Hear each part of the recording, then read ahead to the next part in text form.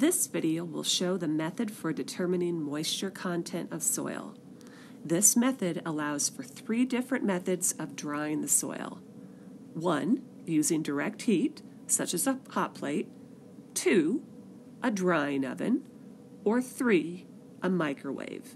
You may find the test procedure in Materials IM 335.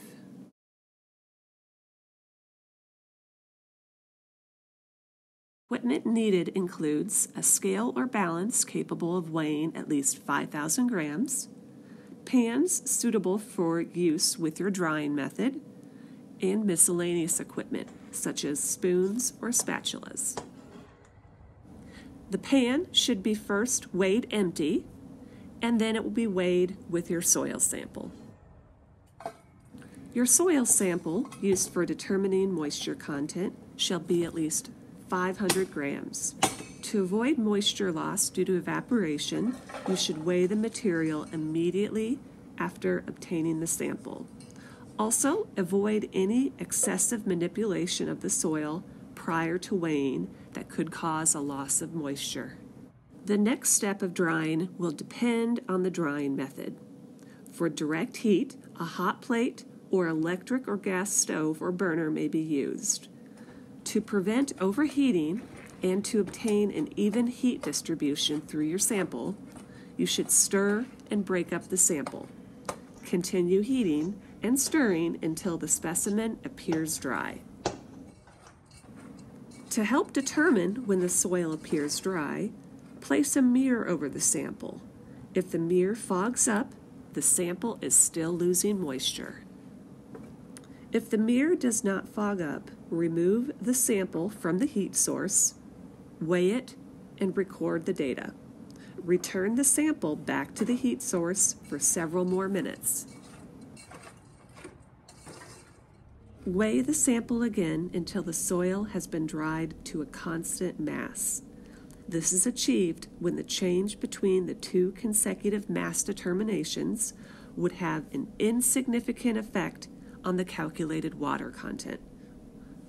A change of 0.1% or less of the initial wet mass of the soil should be acceptable for most specimens. For example, if your initial wet mass of the soil is 500 grams, 0.1% of 500 grams is 0.5 grams. So if your change is greater than 0.5 grams, then return the sample to the heat source and repeat as needed.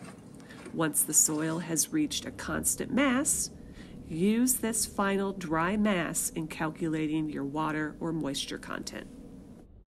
For drying soil using a microwave, you will need an additional item called a heat sink to absorb energy and prevent the specimen from overheating.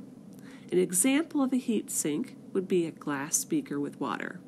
So you will place the soil sample and the heat sink in the microwave for 3 minutes. The initial and subsequent drying times may be adjusted depending on your soil type or microwave. You will remove the sample, weigh, and record. Stir the soil, always taking care not to lose any of the soil. You will then return the sample back to the microwave for an additional minute. Remove the sample, weigh, and record. If the soil has achieved a constant mass, as described previously, use this dry mass in calculating your moisture content.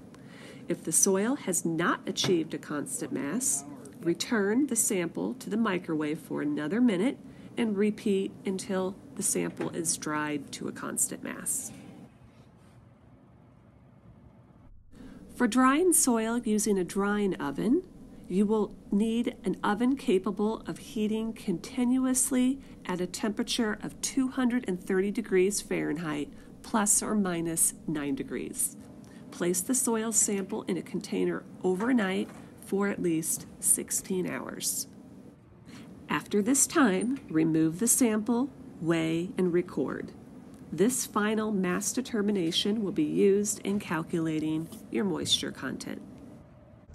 After completion of this test, discard the cooked sample because cooked soil should never be used for any other tests.